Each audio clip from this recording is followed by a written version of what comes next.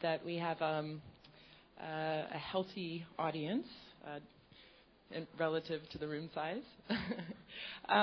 So thanks again. My name is Susan Chalmers, and I am the policy lead of Internet New Zealand.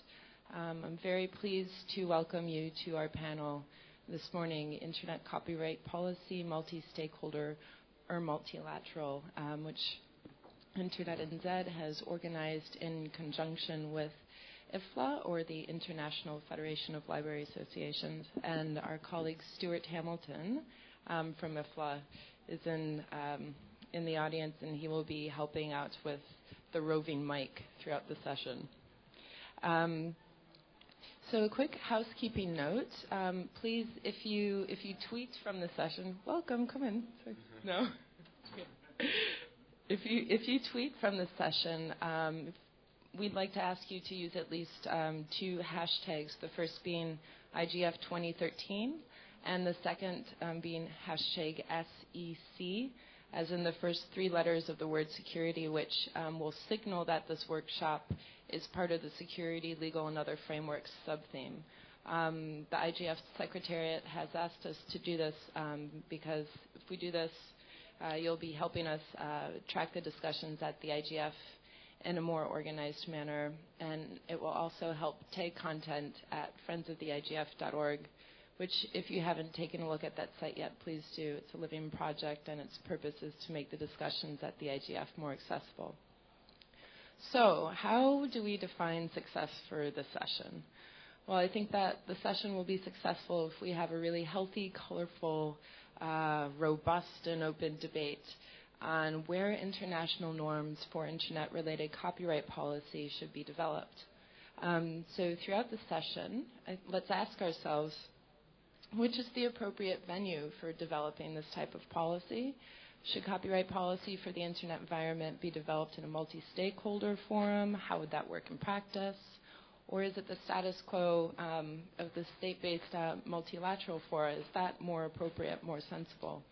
And what are free trade agreements like the Trans-Pacific Partnership, which will actually set copyright standards for 12 countries outside of these 2 processes? So we are very fortunate to have representatives from intergovernmental organizations, the private sector, and the technical community on our panel to guide us in this discussion.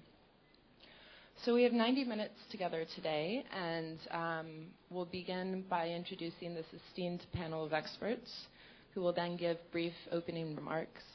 I will then pose questions to the panelists, and after our panel discussion, we will touch base with the remote participants. Our remote moderator is Ellen Broad from IFLA. Thank you, Ellen, for helping out. And we'll invite questions from the remote participants and from you as well for the panel. And then what we're going to do is open up the discussion to the floor. So our panelists have thought about questions in advance that they'd like to ask you. So the conversation becomes yours. And I'm really looking forward to engaging in conversation with everybody here. The room's not necessarily set up to accommodate that naturally, because anybody who's behind the front row will be talking to the back of somebody's head, but let that not dissuade us in engaging in an open conversation.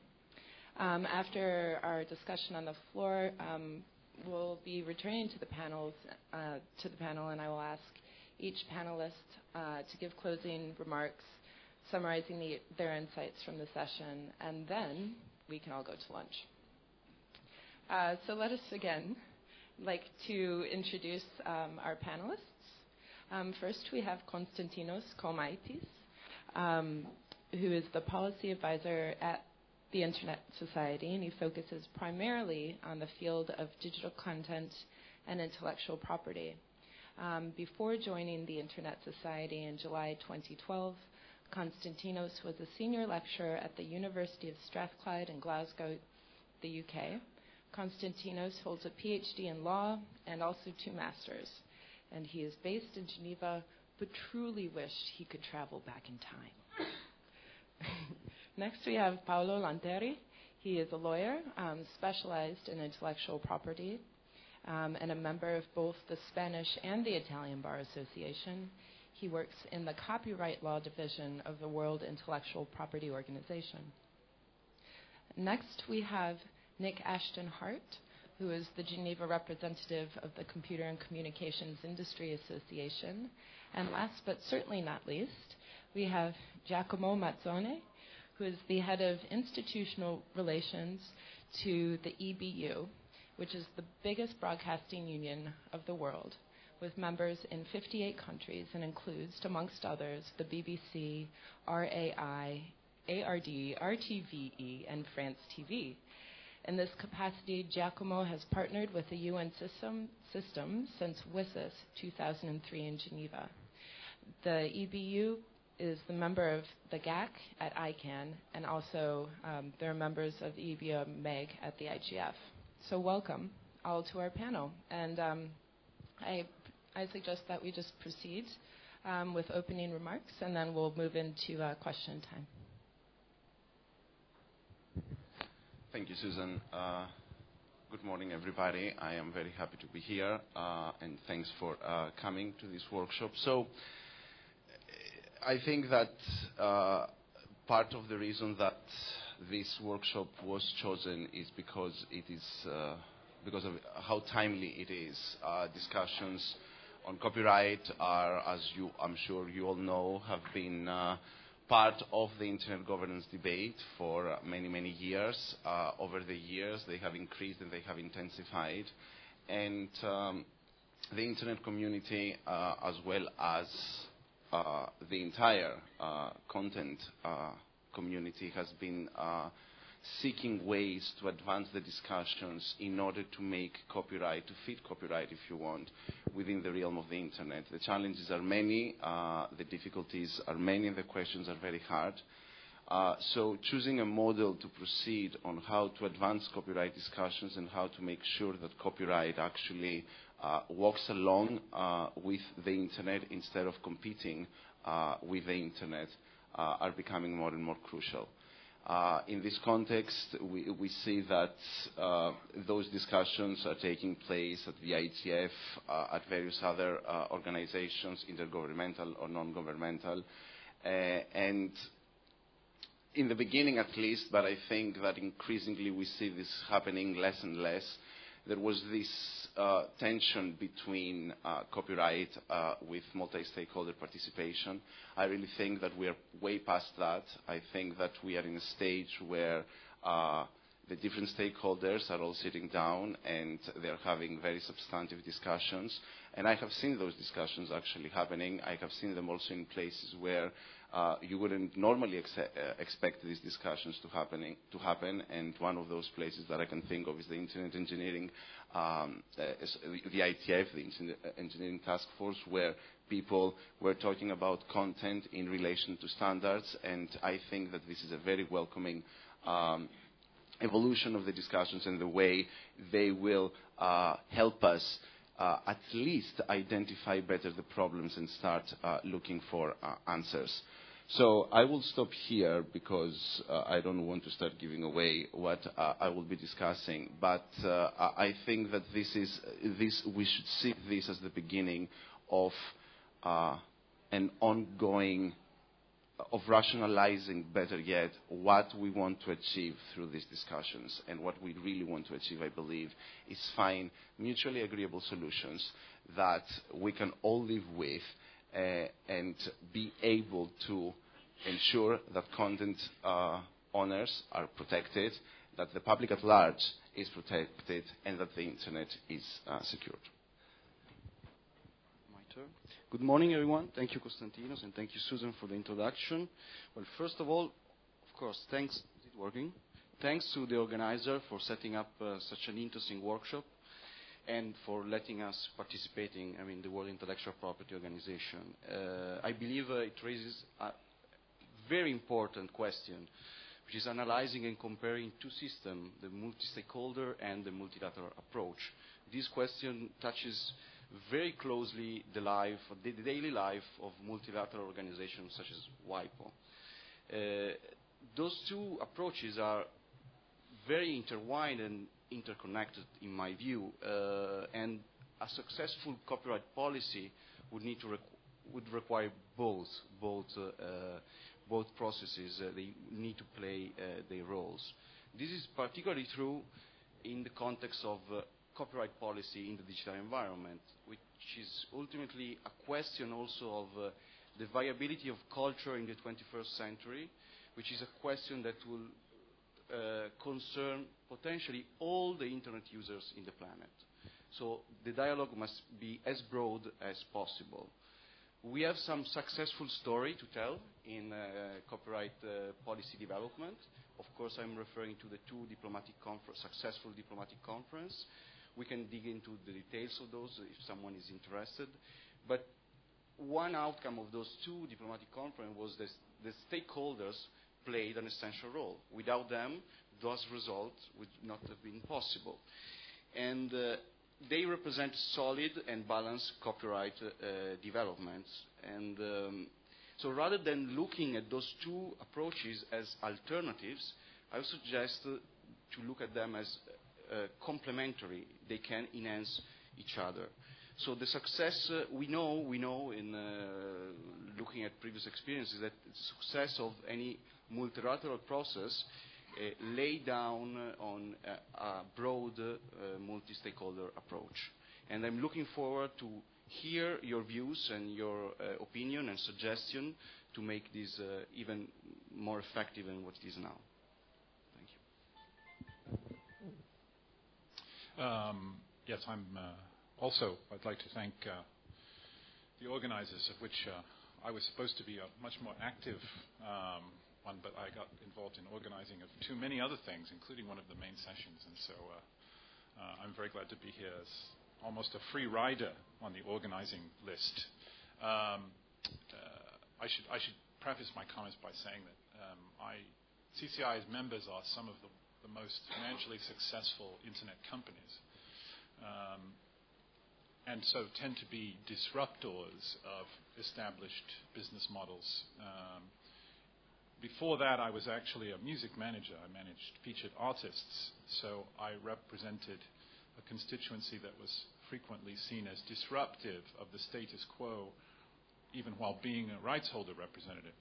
So I may be, for two reasons, slightly disruptive here in terms of the ideas that I put forward. But I think that the two conferences that WIPO that were just referred to by Paolo are instructive in what they succeeded in and in what they pointed out about how the existing framework is developed, which is that we have countries who focus on legal architectures to which the beneficiaries of those protections are largely interested bystanders. And so the outcome is not designed necessarily around the result and the effectiveness of the result. It's designed around a political compromise. And this is standard treaty making. But in an online world which is fundamentally global, where copyright is fundamentally national, you have a sort of a square peg in a round hole problem. And so I think if we want to have good laws in this area, amongst others, I think we're going to have some amendments to process that incentivize the outcome, that's the objective outcome that is sought, and focuses on those immediately concerned with that outcome. I mention this because I found myself as an observer participating in the Treaty for the Blind from its very beginning, which CCI was always very supportive of. And I had to intervene in various times to say, this is not actually about the technology industry. It's not about the film industry. And in fact, it's not actually about publishers of books. It's about a market failure to provide access to the visually impaired.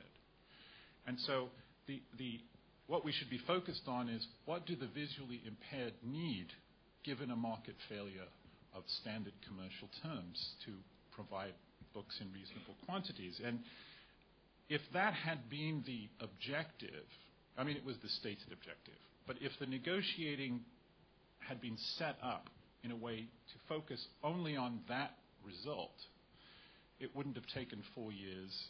It wouldn't have been so painful for everyone who participated in it.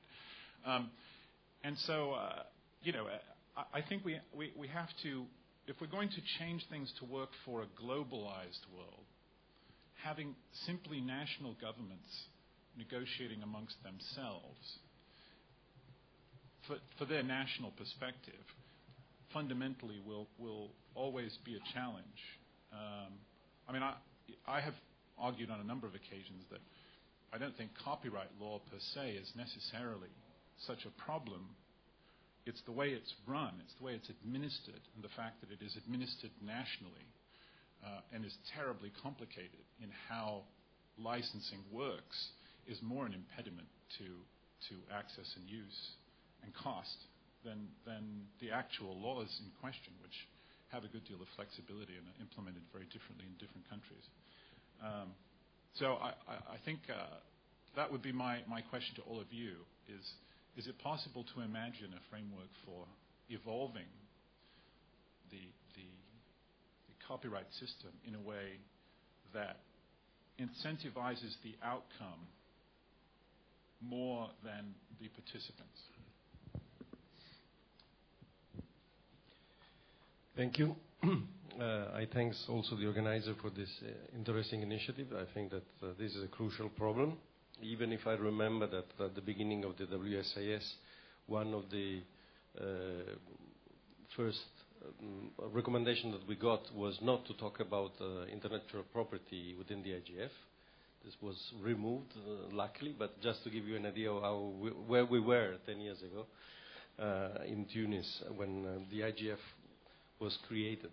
But let's say that as broadcasters we have a double approach to the problem, because our members are they have a lot of copyright ownership because they produce a lot of contents, or they achieve a lot of contents for the broadcasting use. But also we are licensing a lot of things for our daily activities.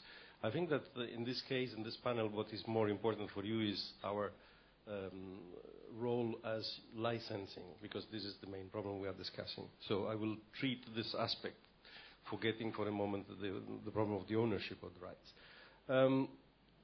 I think that our experience is double-fold in the sense that even in licensing we go through international treaty, so we are part of WIPO negotiation, very active. We, since many years, we are fighting for obtaining a broadcasting treaty worldwide that is blocked by many different interests, I think, for misunderstanding in the real interest and the real long-term global interest, but this is a reality.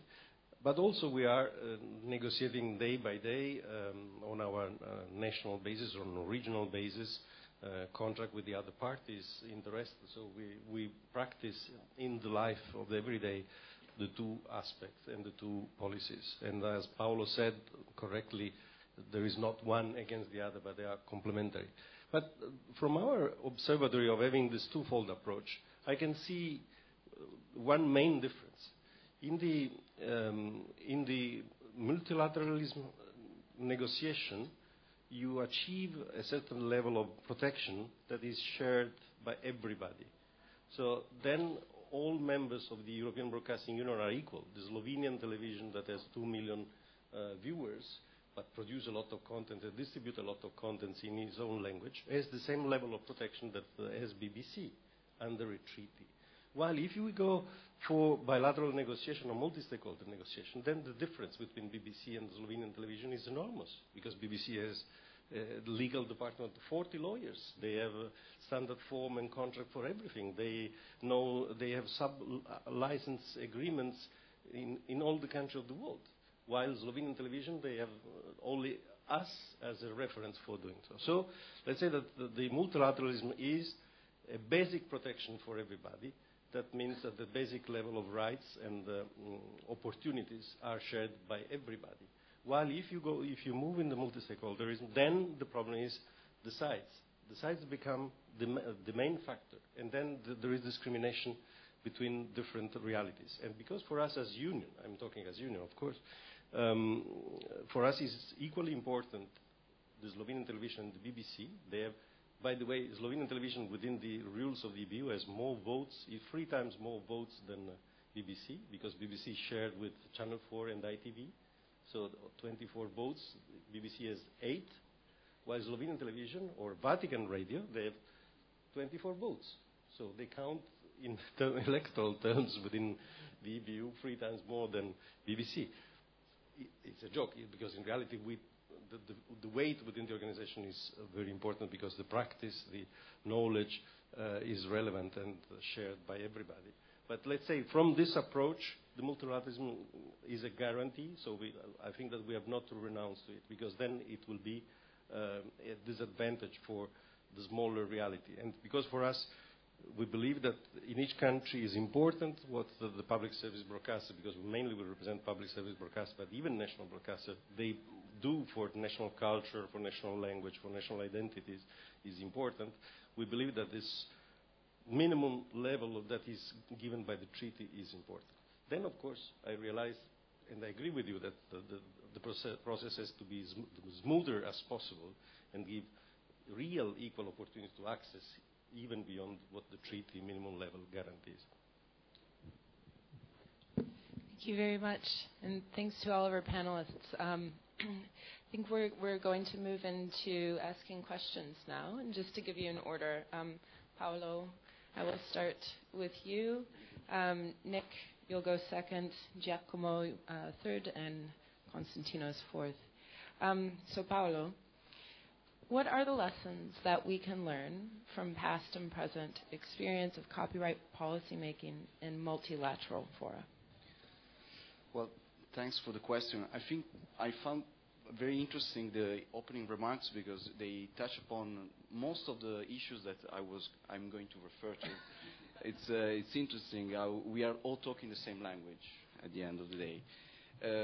I believe we have many recent and present experiences from which we can learn a lot in the context of the actual negotiations in copyright policy at the international level. Not only the already mentioned diplomatic conferences, but also several sessions of the Standing Committee on Copyright and Related Rights, which is possibly the best example of a multilateral forum that develops international copyright policies in terms of norm setting. So what we learn is that in a way or another, multilateralism can deliver under certain conditions. And first of all, we need a political engagement, a commitment, and in this field, it's essential to the life of multi-stakeholders group to advise and create political attention on important issues you are concerned about. That's the first step. Then we need defined objective, realistic scope, allowing focused negotiation of member states.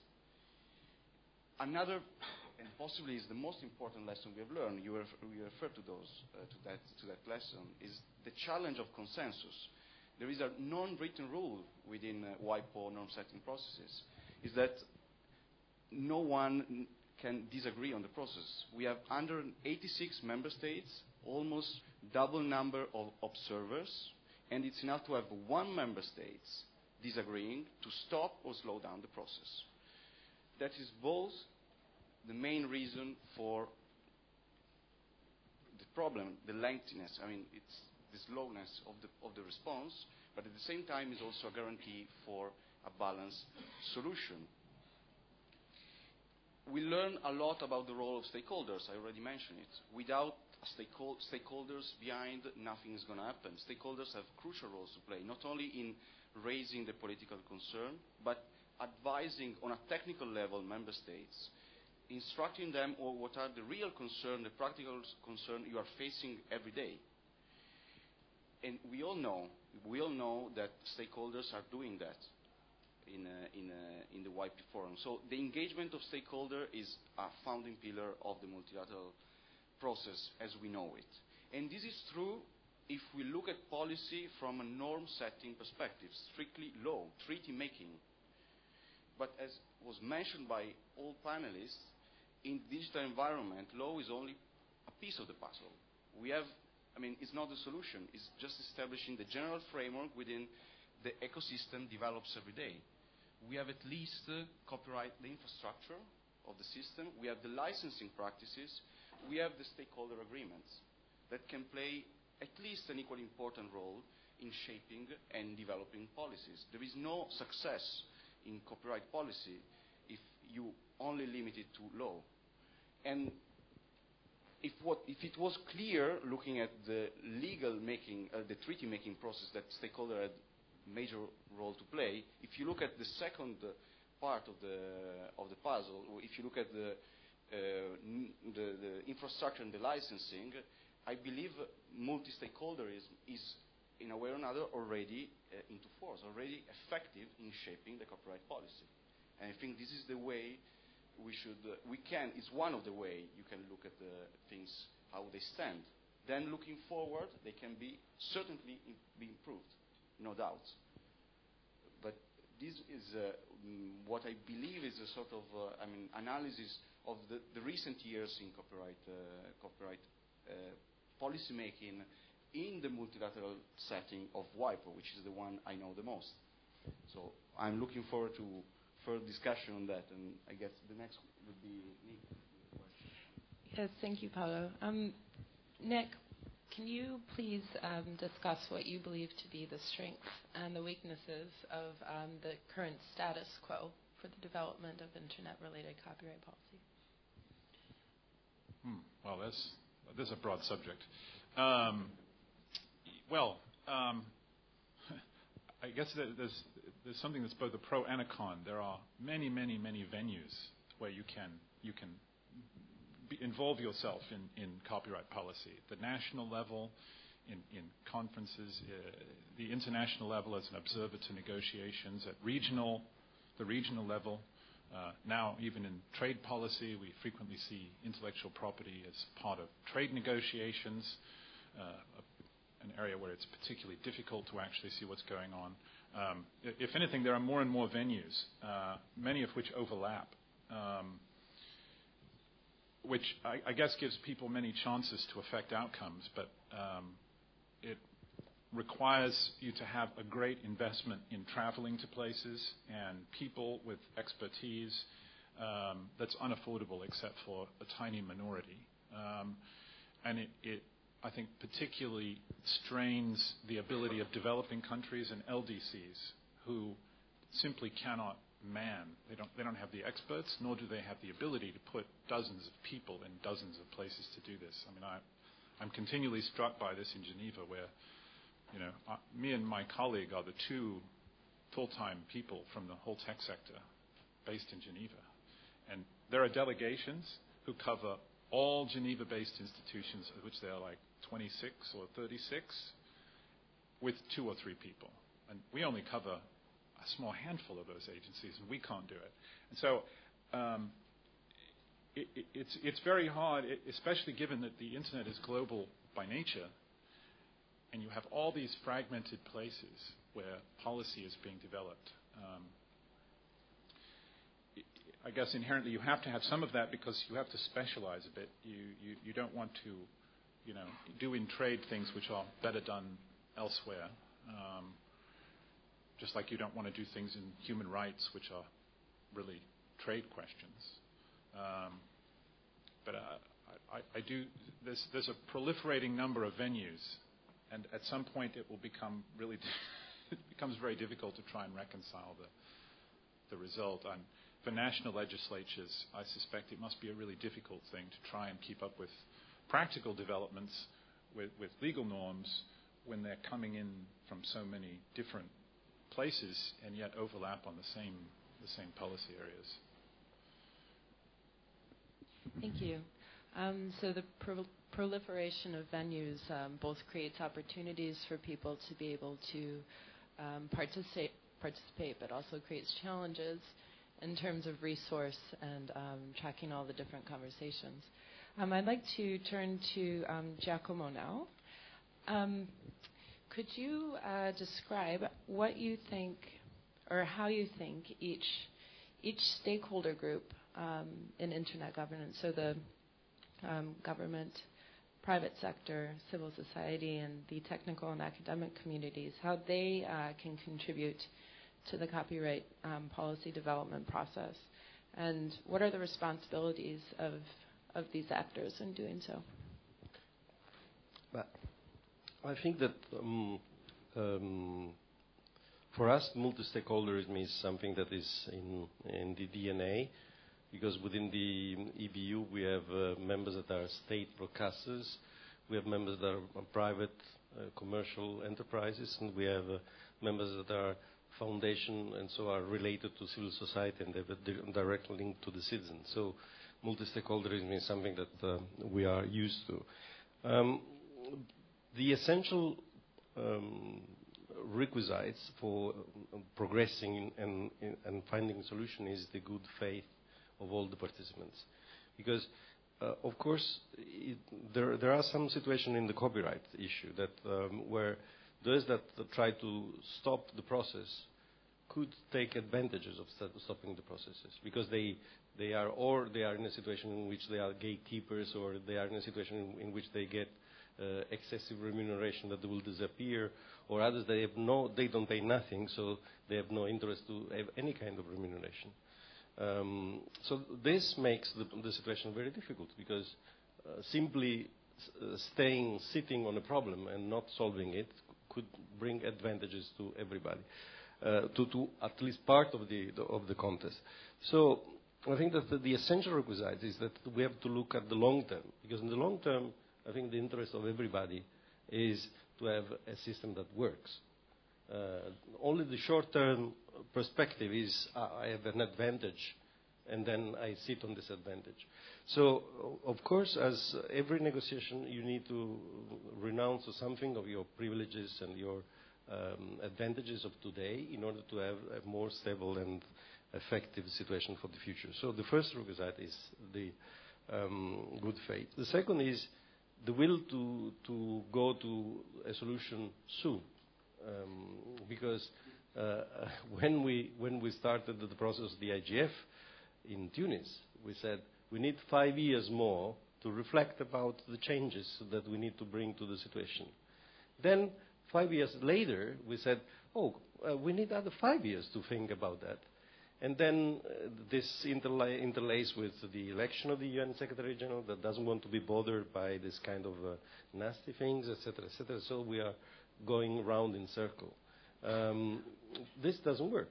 You see what the Brazilian initiative, I think, that is saying that we cannot continue to going in circle without tackling the issue and trying to solve the issues. I think that we need to have this positive approach. We need to take some risk. We need to negotiate.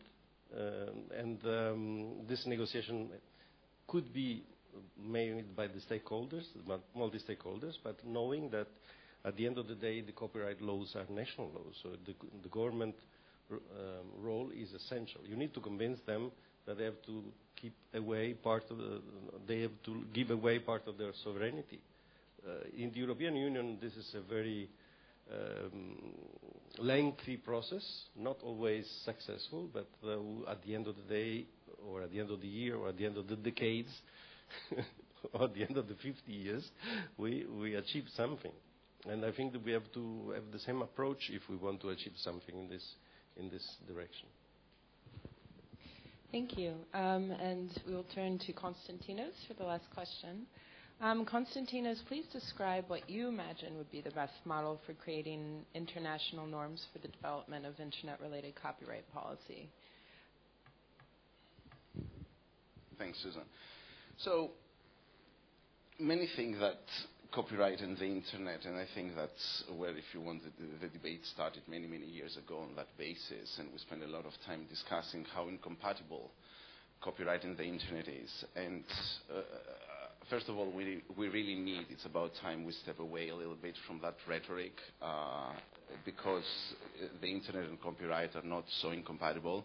Copyright is about creativity. The internet is about creativity. Copyright is about the progress of science, and the internet is about innovation. So in the context of these discussions, a lot has to do with process. The Internet Society is a strong supporter and advocate of the multi-stakeholder model, and this is not accidental. And the multi-stakeholder model did not really, if you want, appear out of a sudden in 2005 in Tunis. If you look back and you speak to the technical community, a lot of the principles that they have applied in setting the standards of the Internet you can see them being reflected to a certain extent within the multi-stakeholder policymaking model. I'm talking about due process, I'm talking about inclusiveness, I'm talking about voluntary adoption of standards. It is essential that we start thinking more of process. And SOPA and PIPA, for example, failed for two very clear reasons, as well as ACTA. It was one on process. ACTA failed because a lot of stakeholders felt that they were not included, and their only option, at least in Europe, was to take on the streets. And also because there were some aspects of the proposals that were touching upon the Internet, and a lot of people felt that they could endanger the architecture of the Internet and the way it works. So these are two great lessons that we need to reflect on and we need to learn from.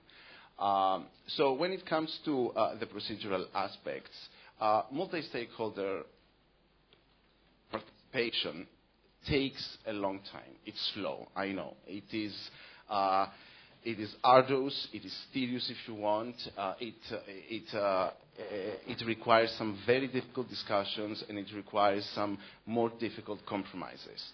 But at the end of the day, it provides also the ability for everybody to sit at the same table and have and exchange ideas and exchange knowledge and know-how. And we need that, because we need the technical community on the table, because they need to tell us when we're suggesting something that this is really not working for the Internet. We need the content industry for exactly the same reason. They have the many years of institutional knowledge of how to do things. And we need civil society, because through the Internet, civil society has actually found the tool that they feel that they can be heard. So it is very important to make sure that we include them. Now, what this inclusion means, Paolo said that multi-stakeholder participation is already in process. Sure, but I don't think it has fully materialized. And for many, many people, and we've heard it yesterday, we've heard it day zero, where at the high-level meetings, we are hearing it, if you want, directly or indirectly. A lot of people are using the term, but without really fully realizing what it is. We are in a process of turning multi-stakeholderism, making it more of a trend than actually trying to figure out how we can all sit down and work and try to figure out what is happening. The culture is changing, and the culture is changing really, really fast. The culture is being shaped by the Internet. This is definitely. So if we really want to make sure that we take advantage of this culture and we provide some answers and some forward-looking, we really need to adapt to this culture. This is our job. How we're going to do that I don't have an easy answer. If I had the easy answer, I think I wouldn't be sitting here. But one of the things that I'm sure is that if we sit down, we can learn from one another, and then the solution most probably will come. And this is, so the idea of actually providing everybody a voice should be really non-negotiable and should be the minimum standard of multi-stakeholder participation. Thank you very much, and thank you to everyone. Ellen, just wanting to touch base. Do we have any questions from? Yes, we do.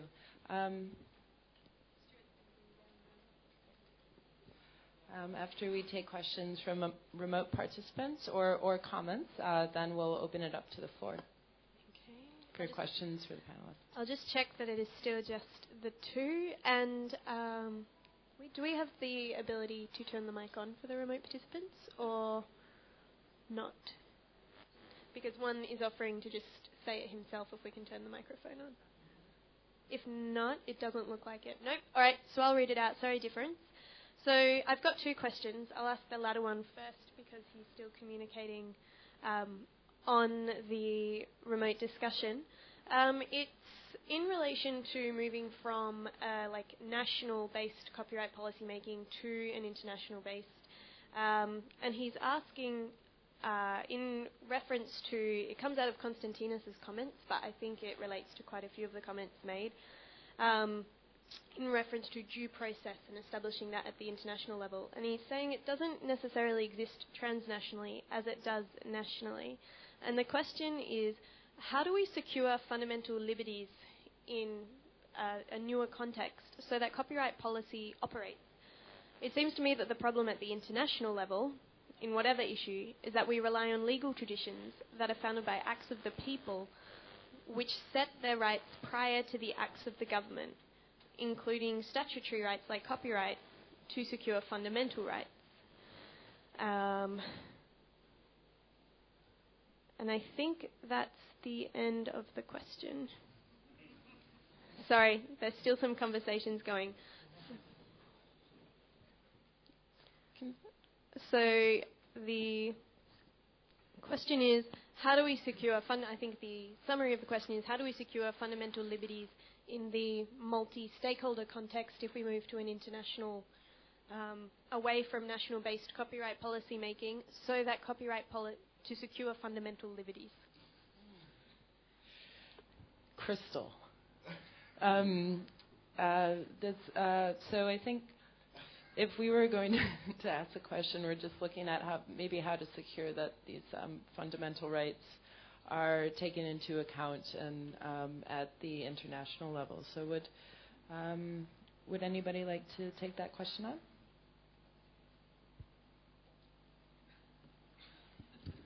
Okay, so if I have understood this right, I don't think that it is very difficult to do that. I mean, all laws and all legal regimes, including that of copyright, come with ingrained, if you want, fundamental rights. I mean, we see fair use within copyright. So reflecting those into an international context, first of all, it's not an issue because they're already there. They're already the checks and balances. Now, the multi-stakeholder, what it does, if you want, and this is the great thing, is that by allowing everybody to actually have a voice and provide their input, sort of enhances and secure those fundamental rights and fundamental liberties. And I know that a lot of people do not see it because it's not crystal clear, but the question is not whether we can promote fundamental rights and fundamental liberties within international copyright discussions. The question is how to do that in order to take into consideration a wide spectrum of stakeholders participating in that. And we always tend to forget, for example, many times in those discussions, we keep on forgetting. I hear that it's a tension between civil society and the content industry. Why do we forget the technical community?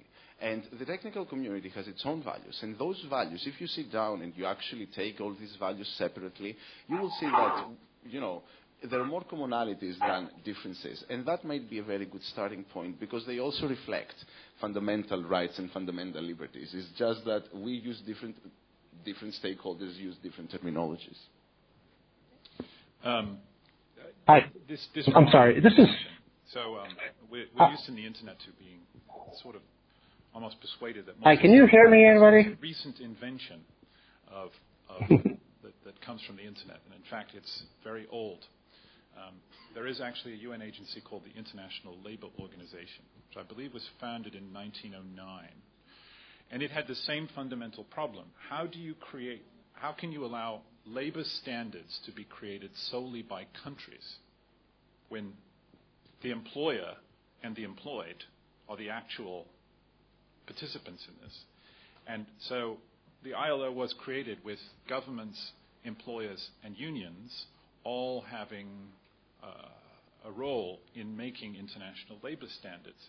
So it is actually possible to reconcile these things. And there's an interesting analysis that was done because, of course, in ICANN there's a continuous debate and has been for years on how to evolve ICANN structure and make it more international and less like a California company, in the view of some. And Hans Corell, the jurist, did a report in 2006 on the different structural forms that exist aside from simple, classic treaty-based organizations. And the ILO is extensively treated in there. So if you want to see some examples of how different communities over time have solved this need to have more voices at the table and more involved in a decision than just one or two, I think that's part of it. That's it. Thank you. Hi. Paolo, Can anybody hear me? Giacomo, do you have anything to add? I think that a part of the question was not very clear, but I think that the essential reflection to be made on that is that we have in the copyright issue different kind of rights that conflict among them. Human rights, I mean. There is the right of the producer that has invested money and want to have a return. This is a right. There is the right of the author that want to have his intellectual property properly remunerated. If not, there will be no creation in the world. There is the right of the citizen that want to access to this in a fair, easy, and possibly cheap way. So the problem is all exactly that, how to contemporate all these rights in a hierarchy and being fair all along the process, not forgetting any of them.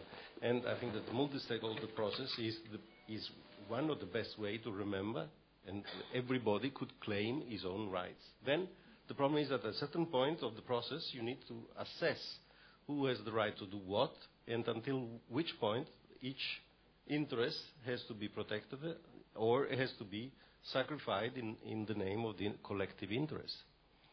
The collective interest, the general interest, has to be at a certain point the main thing that has to prevail. This is why we have to look in the long term, because if we look in the short term, we will never get out of the problem. I need to make a few comments on this point. I would like to say that, first of all, the guardians of human rights are possibly others in the terms of international context. And if we focus on copyright, as has been rightly pointed out, there are some conflicts in the system, but those conflicts are balanced, first of all, within the system, and the normative process that lead to that regulation has installed a lot of guarantees for broad participation. And then ultimately the process is led by governments in this current context. So I wonder whether the question points that how do you sort of guarantee respect of human rights in a process where we don't have a direct contact, a direct word. But we have to remember that it's a different layer. You also have a possible multi-stakeholder participation at the national level, and governments are entrusted, and they themselves have all the interest in respecting human rights in this process. On the side, in terms of procedure, a multilateral organization, a United Nations organization like WIPO, for instance, has very solid rules for participation. Within the rules of procedure, NGOs can be have quite low level of requirement to be member of the observers body, and therefore there is really I don't see human rights at risk in the current multilateral framework. That's my point, and there is quite high level of transparency in the the way norm setting is developed in the current setting. Thank you. So let us all be a bit more multi-stakeholder ourselves right now, and I'm going to ask the panelists to list their questions to the audience, and I think we'll just list them all at once. If you guys wouldn't mind writing them down and keeping them in your minds, and then electing to respond to whichever one you'd like to, and then we're just going to have a discussion. So if we could just, who would like to start first? I mean, Nick, you already asked a question, but would you mind reiterating? If I could remember what the question was, I would. Did I write it down? Jet travel and I are not on friendly terms, I'm afraid. Yes. So I think it was really just relating to the venues themselves. If we're looking at the characteristics of each of these different venues for the development of copyright policy, was kind of the gist of, I think, what you were asking. But maybe we can just go to another panelist and then we can think. Okay. So my question was that, I mean, given the current status, I mean, what would be, I mean, a realistic suggestion for improvement, practical suggestion for improvement of multi-stakeholder participation in norm-setting processes at the international level? I would be very curious and happy and to hear your views and suggestions.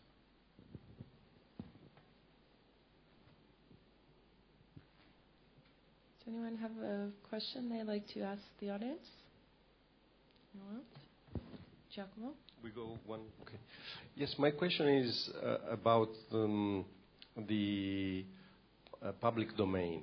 I think that the next endeavor for the WIPO after the Treaty for Disabled and Blind would be the public domain, because we, as broadcasters, but I think that this is the same problem for all the internet community, we suffer of a very different range of national definition of what is public domain or non-commercial use or educational purposes. All this gray area where there are a lot of abuse. For public service broadcasters, this is particularly crucial and important because, as you know, most of the contents that we produce are remunerated and paid by citizens.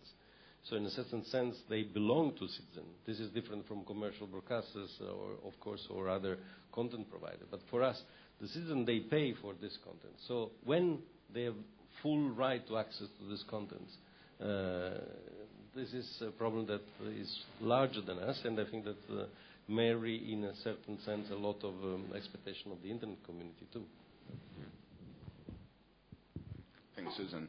So how can we make sure that we find a way to marry the different discussions happening at different fora in the context of international copyright lawmaking? And when I say different discussions at different fora, I mean discussions like here at the IGF, discussions happening at a national and international level, but between governments, and also discussions happening through FTAs, free trade agreements. So we see different discussions happening at different levels. How can we make sure that we marry all these discussions in order to achieve essentially what I believe we want to achieve is a common goal? I'll ask a more specific question than the general one. How can we design discussions about changes to the copyright system such that they are outcomes-based and incentivize participation in them, not simply for acquiring rights, but for the responsibilities of exercising them? Because I think there's a lot of focus on, well, people want rights of various kinds, but there's less attention paid to. But how are those to be used, and for what? Thank you all. Excellent questions. And now, Stuart and I will roam Please. Yes, so. Please state your name and your background, if you'd like. Hello, I'm Jonas Mäkinen. I'm from Finland. And I'm here as a part of an NGO, but I'm also a pianist and a composer and a singer, and I make school books. So I'm pretty much accustomed to copyright issues and everything concerning that. So what I wanted to point out concerning how to improve in a concrete way the multi-stakeholder part is that as a person who makes materials that are by default copyrighted, I very often find that many of the organizations that say that they talk on my behalf and everything, I really don't feel like it as a creator myself. And one of the parts I would really like to rise higher in the multi-stakeholder discussion is academia. Because I keep reading again and again about papers saying that DRM didn't help, it made people buy less, it didn't help creativity. About copyright extensions, it actually made books less available instead of more available, and so on and so on and so on. And I find it pretty cruel that these sort of studies are not discussed in newspapers, they're not really discussed in parliaments. They seem to be sort of a minority to really be considered, and I find this pretty odd and slightly disturbing. Thank you. Thanks. Yeah. And this is Susan, we have a gentleman. Oh, okay. Sorry. Hello, my name is Ludo Keizer from the Netherlands. I've been working with youth participation for many, many years. In the last 5 years, I've been a process designer for leadership journeys for top 500 companies, the CEOs usually. So I want to address two questions of the gentleman, actually. Your question about suggestions for a realistic approach for the multi-stakeholder discussion, as well as the design of the discussion. Actually, I thought that kind of matched up. Having some experience in having multi-stakeholder discussions in a different type of setting, obviously. One thing that I found out is that, and actually my colleagues from the Future Firm and the Oxford Leadership Academy, same thing, is that in most cases, having a discussion in a setting like this will not change anything. Because people are just standing up for what they want to put out, and that's it. So I know it's going to take a lot of effort and a lot of strength and stuff like that, but we need to get outside of conference halls. We need to start sharing a little bit more of where we come from in a different type of setting and design a process that will definitely lead to a result. And that's the problem with most of these discussions of multi-stakeholder. It's just about the discussion, so there's no design which works towards a result.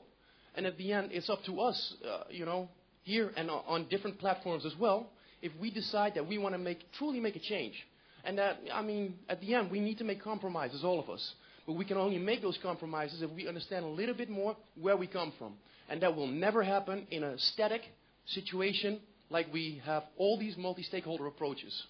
So we need to get outside these conference rooms, and we need to get inside each other's lives, and really design a process on top of that, which will have a result, and there will be compromises there.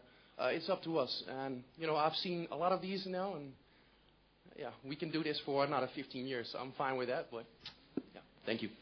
Thanks very much. And just, I had hoped that we could have set the room up in a circle, to be honest, but unfortunately we cannot. Stuart? Actually, I'm going to kind of organise a privilege, because Ludo, that was kind of interesting, but can you give us an example of something that's been successful like that? I think it is kind of easy to say that we should get out of here and go somewhere else, but can you give us an example? Well, one example is from a business perspective. I've been working with the CEOs of Arcadis the last year. Arcadis is one of the biggest engineering companies in the world. They bought up a couple of very huge engineering companies, for example, in the UK, the biggest one in the UK. So what happens there is that there's a multi-stakeholder approach within the company itself, because there's different companies that they bought up, and they have to get aligned, all of them. Well, that will never happen if they stay in their offices. So what happened, we design a journey, basically, a journey that, will take people on literally a physical journey for a couple of days, and in those days we design a process that will truly get people closer together and focus on the result. For Arcadis, that's a global strategy which will engage all the different businesses within Arcadis. Again, it takes time and it takes a lot of effort. You have to put in money and stuff like that where you're not used to put your money. But at the end, Arcadis right now, we will see, but I'm sure that Arcadis in the next 5 to 10 years will actually grow a lot more and, truly get some results done. And we see the tower, for example, in London, which they're building right now. That's, one of the big one in London. I can't remember the name right now. But those are multi-stakeholder approaches within construction and within engineering that came out of these processes. So I don't know if that clarified a little bit. And otherwise, I'll be happy to show some more stuff, but we need to do that outside of here. Thank you. Obviously, the panel will come back and respond. Is there anybody else in the room who'd like to make a comment at this point? We've got one over here.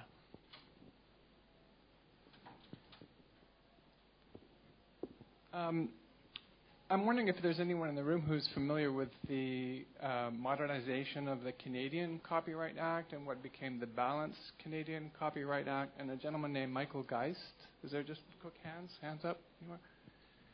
Okay, well, that's great. I'm surprised it hasn't come up as a kind of an example of advocacy-led activities and civil society and town hall meetings and public awareness of copyright that, thanks in part to Michael Geist and his work, led to a lot of activity and eventually a multi-stakeholder approach to copyright legislation in Canada. And I think that's a really good example of where activities and advocacy for the general public led to a really positive outcome on behalf of content creators as well as the general public. So I don't want to speak too much on behalf of Michael Geist, who I met in Bangkok a few weeks ago at an impromptu talk he gave there, but I thought that's a really good example of how through a more organic and blog-based, activist-based process, a multi-stakeholder approach was sort of forced on the Canadian government, and I think there was quite a good outcome as a result of that.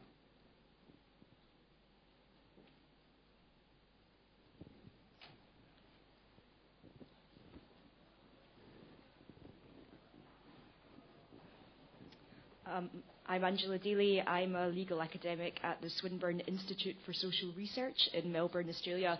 Just after that example of a kind of good multi-stakeholder process for copyright policy and law formation, I'll give you an example of a pretty bad multi-stakeholder process, which is the negotiations currently underway for the Trans-Pacific Partnership Agreement, which is going to affect the Asia-Pacific region, and it seems it will bring about some major reforms to copyright law. Similarly, there's speculation too that the Transatlantic Free Trade Agreement, whose negotiations I believe have just started, will also include copyright provisions. This is, like I say, this has been a very un-multi-stakeholder friendly process. The negotiations have been in secret. We've only seen what the content of them actually is as a result of various leaks. Even parliamentarians in some of the parliaments of the countries involved don't know what's going on. So I have to say I'm pretty pessimistic about the process of multi-stakeholderism in copyright law and policy formation as a result of what's going on in my adopted part of the world. I think we have a gentleman with a microphone there. And I'm going to go here and then here, but I think first over here. No, are you ready, sir? Or? Yeah, sure. My name is Nick Hilliard, and I'm in the technical community. And in a previous lifetime, I was acting as expert witness in the EMI and others versus Aircom legal suit in Ireland. This suit resulted, or at least was part of a process of bad relationships between the copyright holders and the service provider community. And there were a lot of issues both within and without the lawsuit itself, which exacerbated the problem and which has caused a lot of division between the two sides. And I'm trying to work out how we can get from there to a much more positive multi-stakeholder approach. Okay, hello. Burcu Kılıç from Public Citizen. I want to add some comments on the TPP, Trans-Pacific Partnership, and we've been speaking here about the multi-stakeholderism.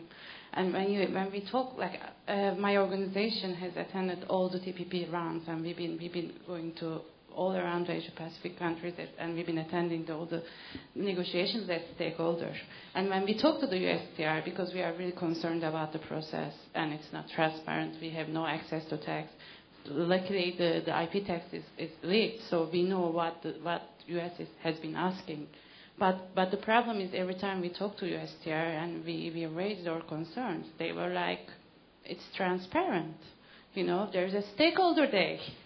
And we go there, and it's for the stakeholders with the industry. We make presentations to negotiators, and we can make appointments with negotiators. We can tell our concerns. But the problem is, not the problem. The important thing is what happens after the stakeholders day. Because the thing is, stakeholders all around the TPP countries, they come that day. They make their presentations. They meet the negotiators if they are lucky, and then they leave. But what happens is the industry people, they stay there, and they do lobbying. And I think when we talk about the multi-stakeholderism, the important thing is like there is another game there, which is lobbying. My organization is based in U.S. We're based in Washington, D.C. And we know what has been going on in the Congress. So the thing is, like, it's good to sit on the same table with the industry and discuss, exchange views. But, you know, when you go out of that room, they will keep on doing their own game, and it's all about the lobbying. And unfortunately, the copyright policy, international copyright rulemaking, is all about lobbying powers. And as civil society, we don't have any lobbying powers. Thank you, Burcu.